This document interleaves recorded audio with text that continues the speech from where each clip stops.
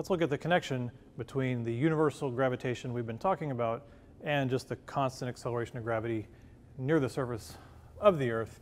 Here's the Earth yet again. I'm not drawing the continents because I'm really bad at it. Here it is. Now, the radius of the Earth. Here we go. RE. And the radius of the Earth is very big, 6.37 times 10 to the 6 meters. The altitude of a commercial plane, which is probably the highest most of us ever get, speaking in terms of elevation, is 9 times 10 to the 4th meters. So what you can see is your entire life is spent within about 1% of RE. That's true now. This week, Virgin Galactic took a space plane up, SpaceX has taken off, putting people in, who knows? Maybe eventually a lot of us will get to go more than 1%. But for now, we're all living right around here, okay? So the basic idea is that you never experience a lot of the big fall off. You know, a lot of how the force varies with 1 over r squared. You're in such a small range, you don't get to see all that. So let's put the numbers on that. So let's look at the kinematics for a mass m.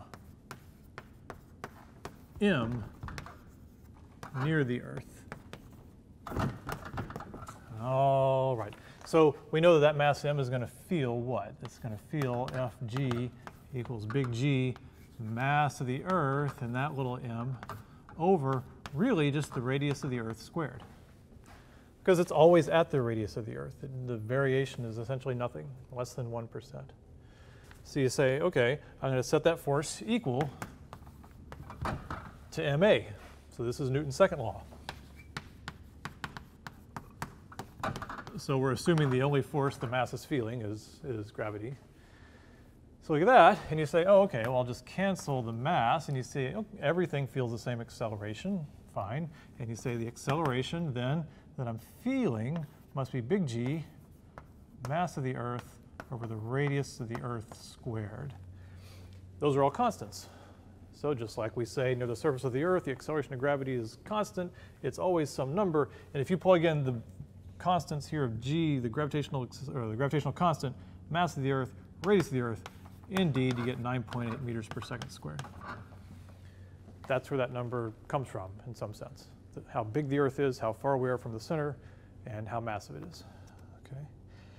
So now you see that this expression is basically what we call little g, and you could calculate it for anything, for the moon, for Mars. Anytime you have a planet and you're near the surface, all you need to know is the mass of the planet and how big it is. And that will tell you the gravitational acceleration. So 1% is small, but it's not 0, right? You actually can sort of detect the change in g as you move up and down. And we can kind of look at it graphically here. So I'm going to room over there, but we plot it here. If we look at the universal Fg as a function of radius, right?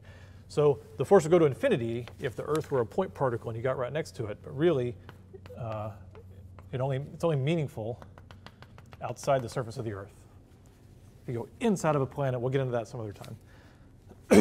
But it comes down like this, and it drops off as 1 over r squared as we plotted there. But the point is, you live here, so if we blow that up, it's going down a teeny bit, but it is detectable how much it goes down. So what you would do to get that is you would just say that instead of saying I live only at RE, you should put a small number in. You would say the gravitational constant is G me over, and then you'd say the radius of the Earth plus my altitude h squared. And that would get you the change in the gravitational constant as you go from altitude to 0 and you go to higher and higher altitudes. You simply plug in the universal expression. And as long as this is small, you're not going to find a very big deviation from 9.8. But there is some deviation that is easily measured.